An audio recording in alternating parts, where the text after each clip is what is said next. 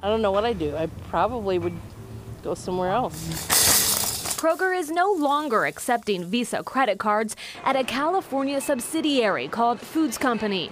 That impacts customers in places like Sacramento and San Francisco, and it has customers in Cincinnati wondering if we're next. Yes, it is very popular. They take Visa everywhere.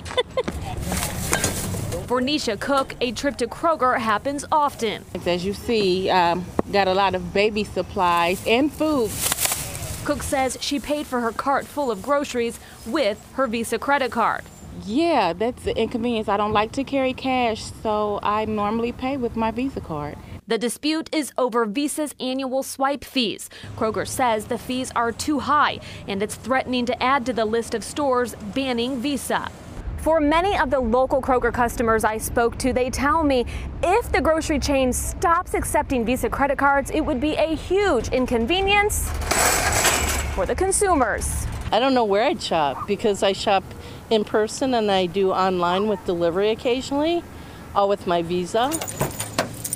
Corinne Mitchell says if the decision goes nationwide, Kroger could lose many customers. The consumers are the ones that are being hurt.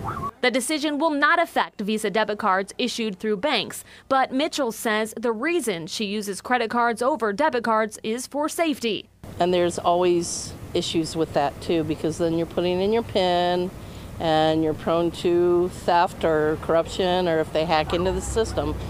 While the ban in California starts August 14th, customers here hope a resolution between Kroger and Visa happens sooner than later.